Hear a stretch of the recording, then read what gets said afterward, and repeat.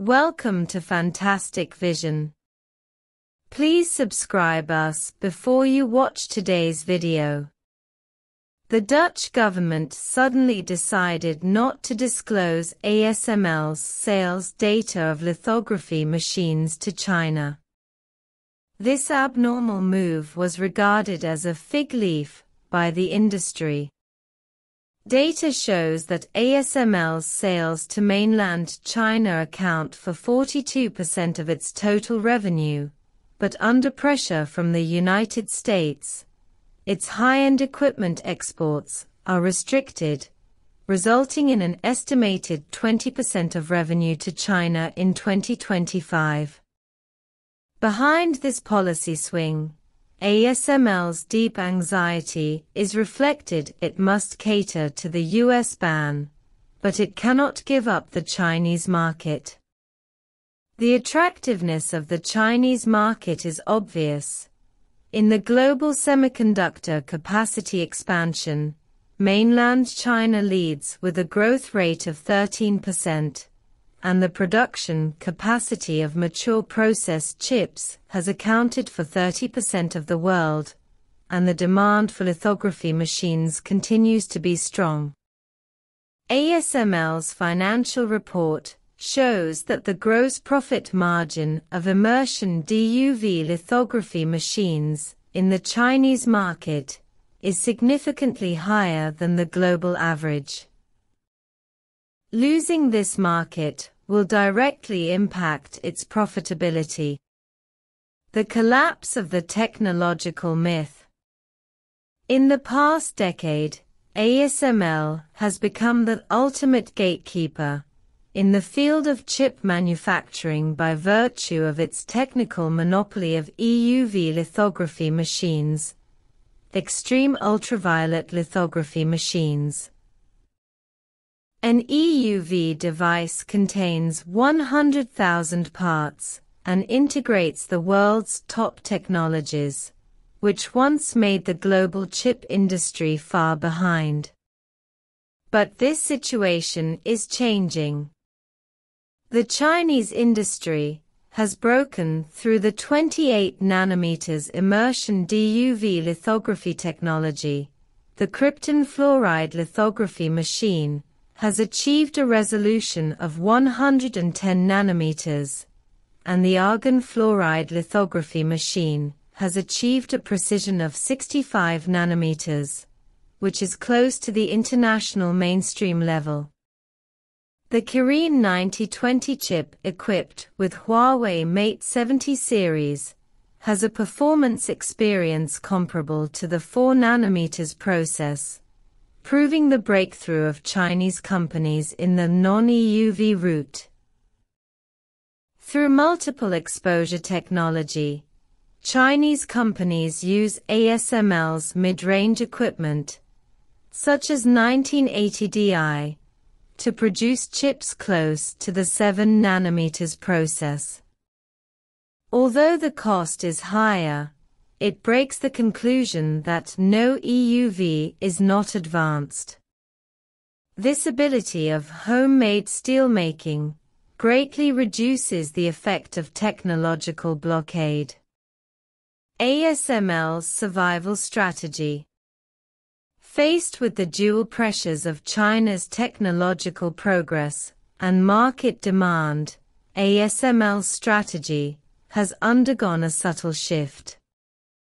The Dutch government recently approved the export of a more advanced 2000 I model DUV lithography machine to China.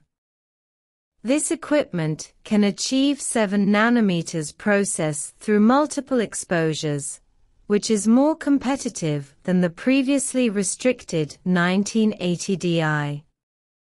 This is obviously ASML's window period action to seize the Chinese market, that is, to accelerate the sale of mid-range lithography equipment. After the United States forced the ban, ASML's EUV lithography machine encountered a shortage of orders, and demand from major customers, such as TSMC and Samsung, was weak, while the DUV demand brought about by the expansion of mature processes in the Chinese market became their life-saving straw. ASML executives said frankly, "If we lose the Chinese market, we will have nowhere to sell." Do you still dare to say the gap of 15 years?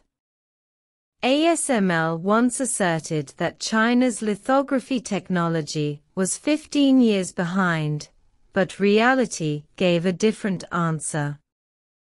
China took 5 years to increase its chip production capacity from 10% to 30% of the world, and the breakthrough speed of key lithography technology was far beyond expectations. China's chip foundry price is only 60% of that in Taiwan, and the low-price strategy is reshaping the global supply chain. Huawei and other companies have achieved performance leaps in mature processes through architecture optimization and algorithm upgrades, proving that process is not the only track. The Netherlands recently stated that it will decide its export policy to China on its own, which further implies the wavering of the Western camp on technology blockade. In other words, the outcome of this game is actually clear. ASML's compromise has become a market survivor, accelerating the sale of equipment to China to maintain revenue. China's domestic attempts have built a rural surrounding the city technology ecosystem through mature process scale plus cutting-edge technology breakthroughs.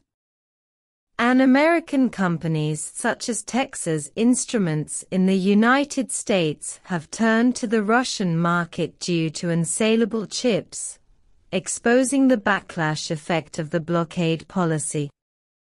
As ASML's CEO said, "If you only focus on your opponent, you have already lost."